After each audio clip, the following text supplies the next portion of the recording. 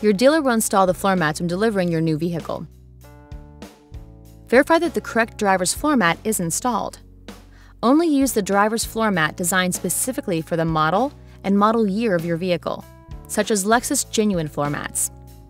When refueling and after a car wash, check that the driver's floor mat is properly secured with the retaining clips, and that it's otherwise correctly installed.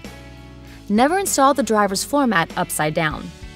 If incorrectly installed or not secured by the retaining clips, ensure the vehicle is in park and turn the engine off. Place the mat down and put the mat eyelets onto the retaining clips on the floor. Turn the clips to secure the mat.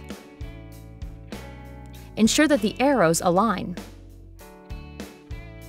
And check that the floor mat does not interfere with the movement of the pedals.